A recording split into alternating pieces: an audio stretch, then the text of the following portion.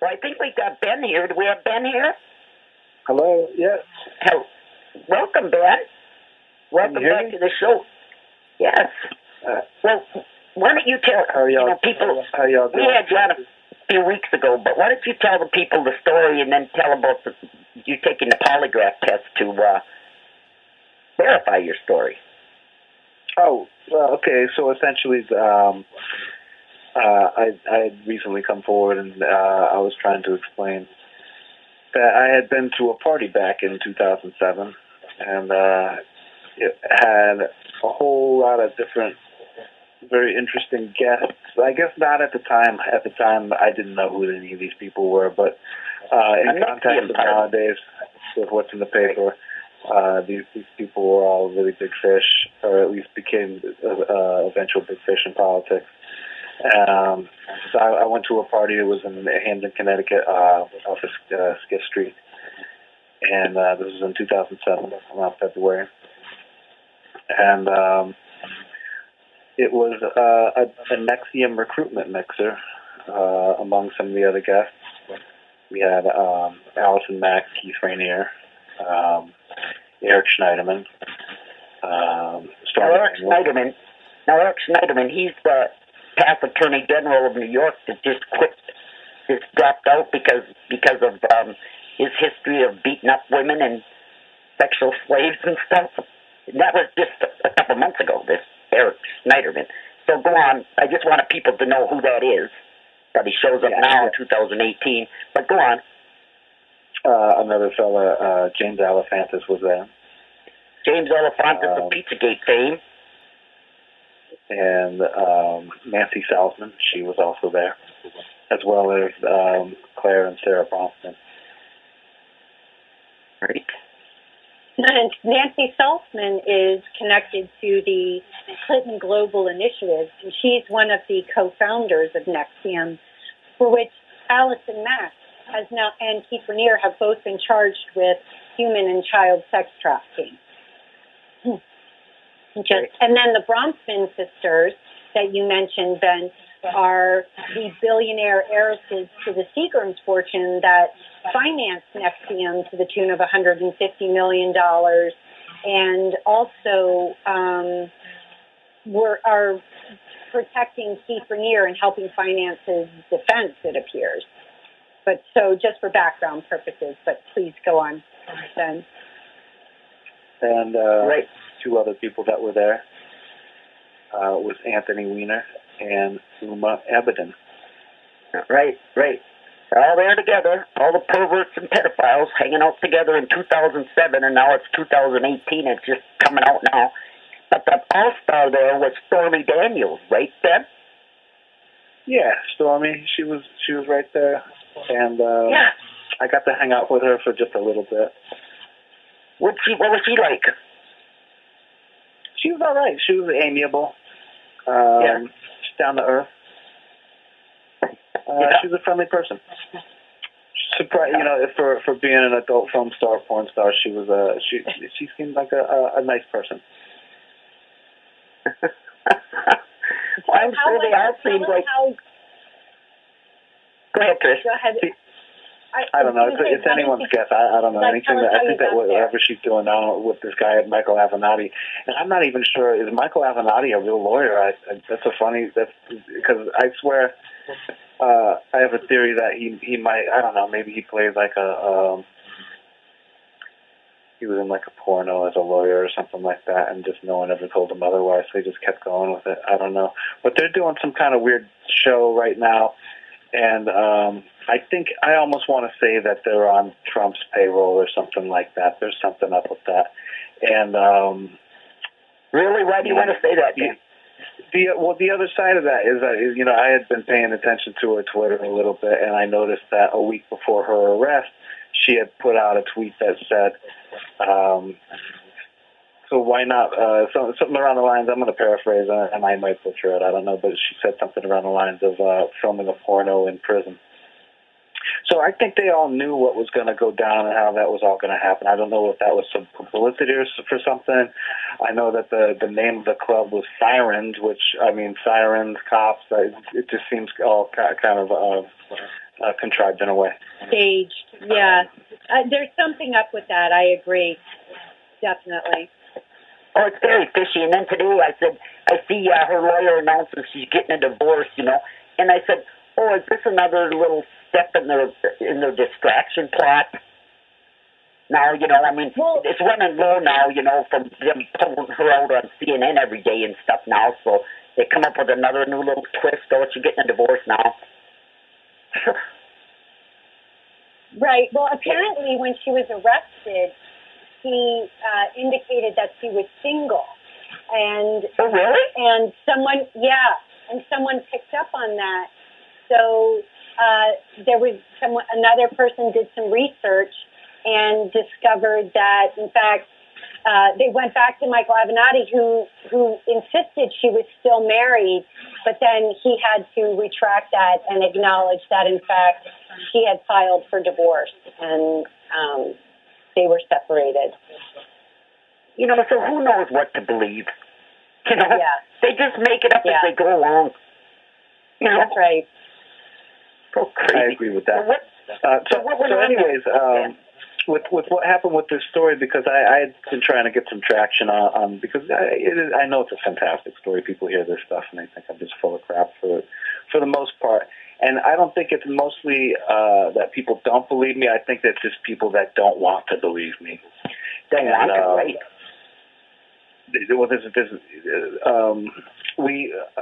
I've been working with someone named the Tanster, and she ended up contacting a investigative polygraph service, and I ended up taking a polygraph.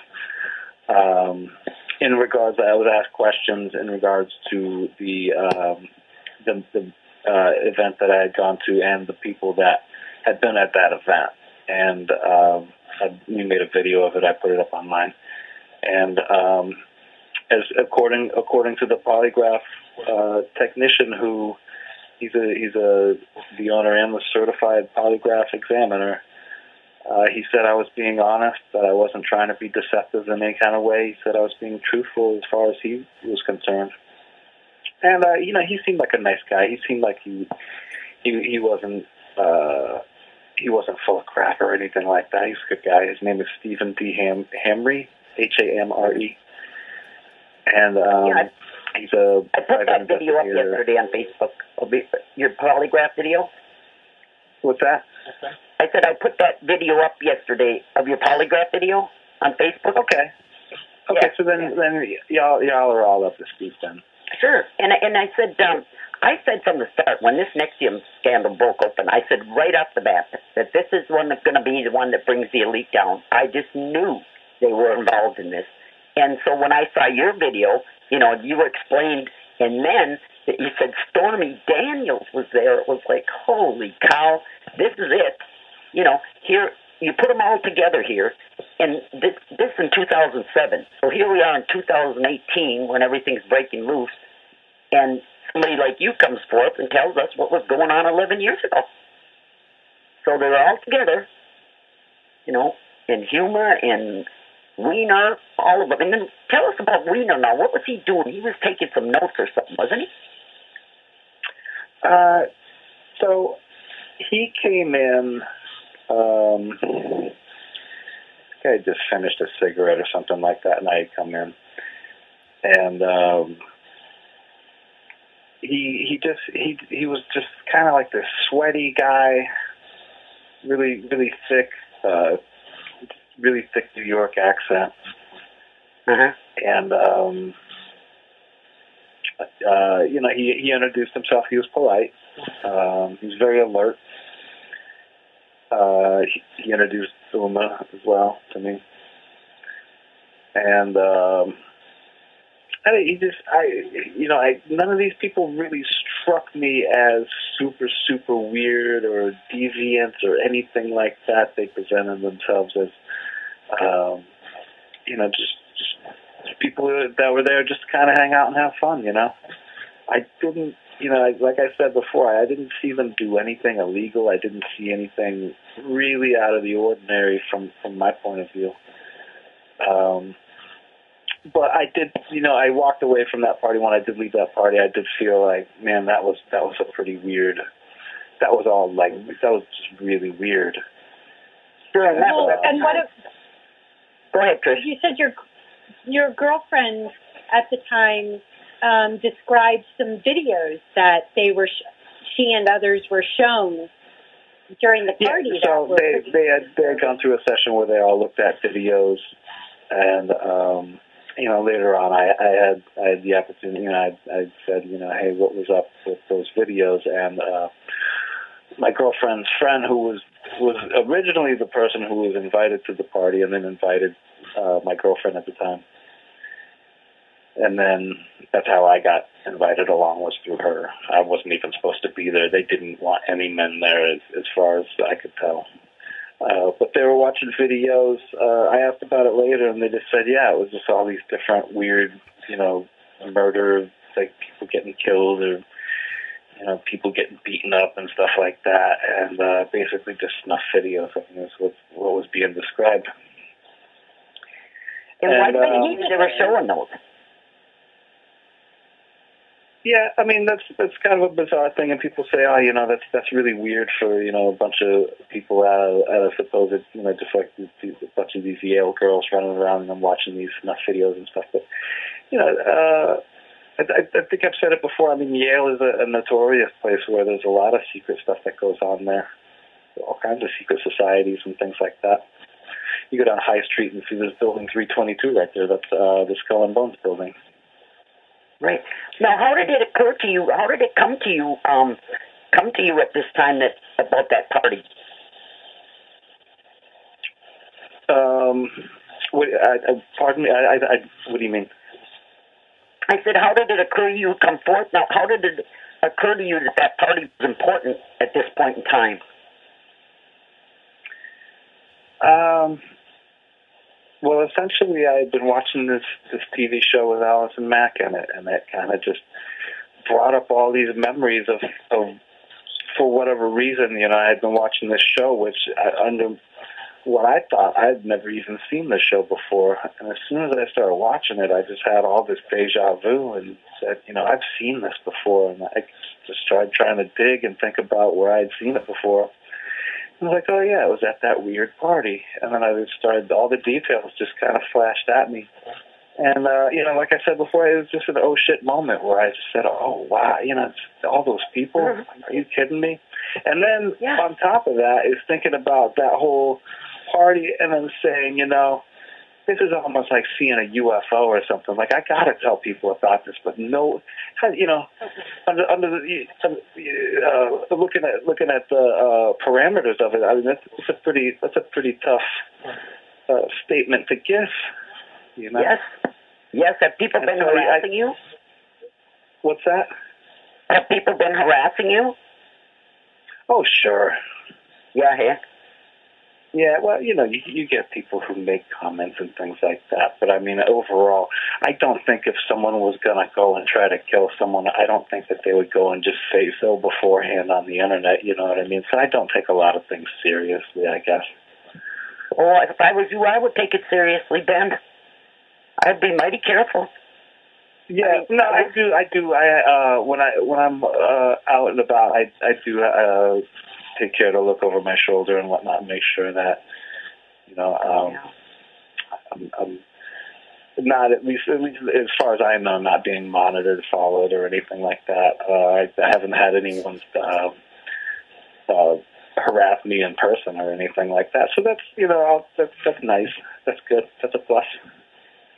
Right. And I think with the video, I've had a lot of good reception to it. I've had some people message me or write somewhere and just say thanks a lot. And I think that's really great. I think that as for all the bad comments I ever get, it's just one of those good comments that just sets me right back into a good frame of mind where I could keep going and just say, hey, all right, let's figure this thing out and see what it all means.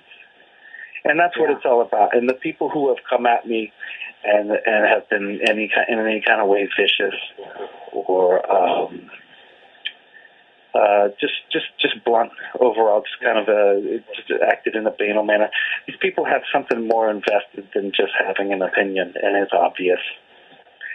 Right. I don't think, and that's where I'll leave that. I'll leave that right there because that's fine. Like, what I have to say is more important than trying to win some piss fight or some shit fight. Yeah.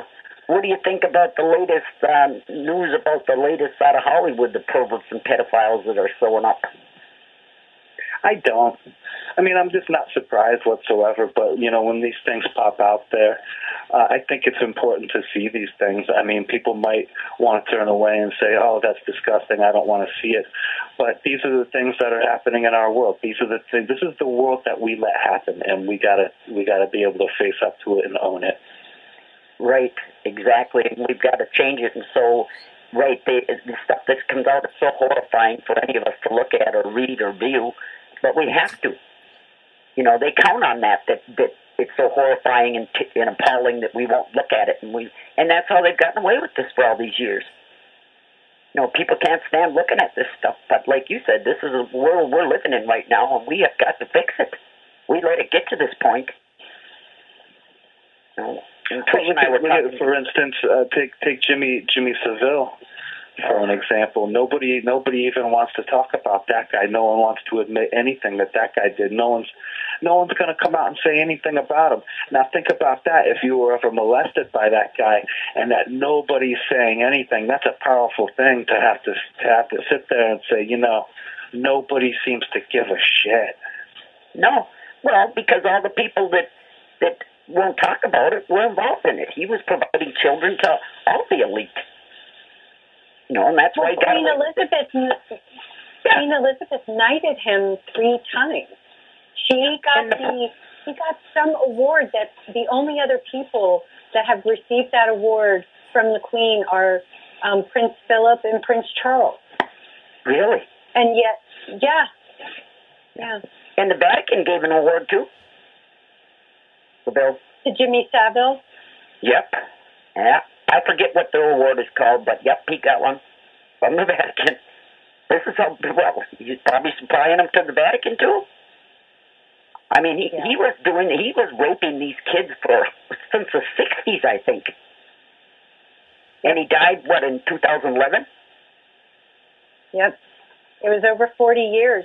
And the current CEO of the New York Times that supposedly debunked Pizzagate and came to the defense of James Alefantis, Mark Thompson is his name.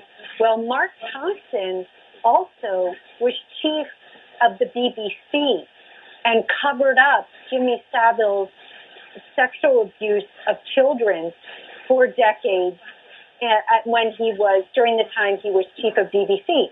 Liz McKean was a BBC reporter that outed Mark Thompson, and she turned up dead in 2017. Yeah, didn't they shoot her or kill her right outside of her house? She supposedly died of a stroke. That's how it was reported. Oh, yeah, right. Right. But, you know, he's now at the New York Times, and he went straight from the BBC when Liz McKean outed him in 2012 to the New York Times, where he is now. And he's also covered up Tony Podesta. There was a New York Times article about him that featured the photos around his home of children, nude children, that were prepubescent, and then they pulled those digital photos but left up the article about him and his, you know, spectacular career that we should all know about. Well, that's the problem we have. You know, all of these people are involved in this pedophile mess. Yeah. You know, the mainstream media reporters, they're all involved in this themselves.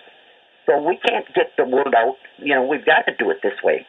The alternate media place to get the word out. Where can people, what is your hope now that you've come out with this? I mean, have you been able to get interviews, or have people been writing about your story, or what is it you'd like to see come of this?